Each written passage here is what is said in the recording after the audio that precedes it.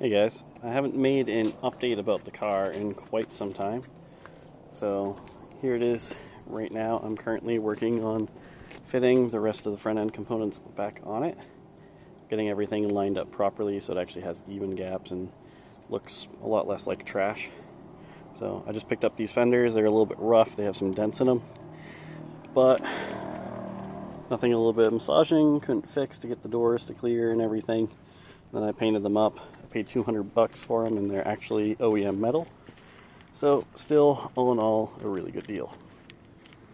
And then this one doesn't really have too many issues. However, there is a tear in the fender right there.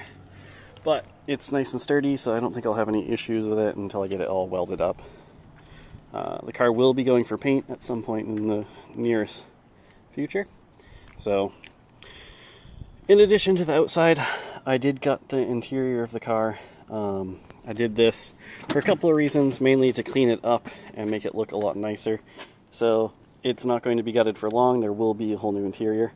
Also, you can see down there I added new heat barrier and sound deadening material. So hopefully that will keep the car a little bit cooler on the inside. I'm in the process of adding that all in. I still need to do the back seat and everything down there. After that, I will be painting the interior of the trunk, getting that all situated, doing a new battery mount, and kind of getting the car more where I want it. In addition, I have a lot of plans for under the hood as well. So, as you guys probably know from my channel, I have a 1UZ. So, it has gone through quite a few events, and this is actually the original motor I had. I pulled it out because I thought I had messed it up, but there's a bunch of other things that went wrong. So it's back in the car, and I am going full standalone on it. I had a lot of wiring issues all of a sudden where my really nice fan controllers and whatnot all suddenly melted down.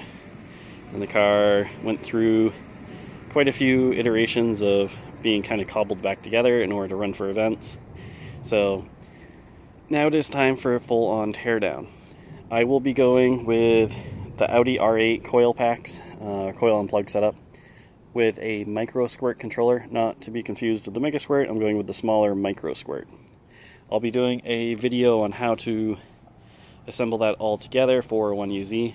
It'll be my first time doing it, so it should be a learning process for all of us.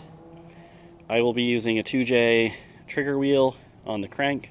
I'm omitting the cam sensors, and I'm going to be running batch fire wasted spark with 4 ignition outputs.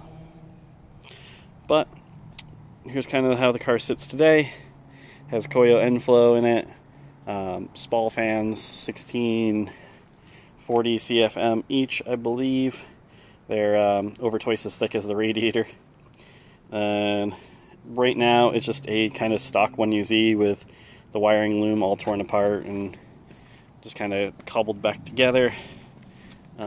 Everything's gutted at the moment, but I'll be putting my sound system all back in there, making it nice and neat. It runs S14 steering wheel, S15 seats. When I put the interior back in, I'll have my S15 visors put in, and the S15 rear seats. I have all new carpeting for the car and a bunch of other really nice goodies. Visually, for the outside, I need to pick up some rear valances still, and I need to pick up some side skirts. I did find the JDM rear bumper. I actually got that brand new from Nissan in a box, so it's very nice. Then I have the JDM front bumper. I have the corner lights coming, or the turn signal lights coming in a couple days, so I'll have those. Then I want to do some sort of fog light setup on it as well, just because these eBay Koki headlights are kind of junk. And I really don't want to spend the money on the glass ones at the moment. So until then, I'll probably just run some sort of fog light setup and just get a lot more light onto the ground. But it has the VIS carbon fiber hood on it. And that's pretty much it. Running just a welded diff in it because I broke the cause a few events back. So some of you may know I snapped off 13 teeth on the ring gear. and I am just kind of waiting to get that all reassembled and put that back in there. But that's it for the update on the 1UZ. Feel free to leave any comments below if you have any questions about the car. I'm fairly active, so I'll answer anything that you want. Also, I am on Instagram with Jolting S14, same as kind of like the channel set up on here. So feel free to give a follow and keep up to date on the car build. Have a good one, guys.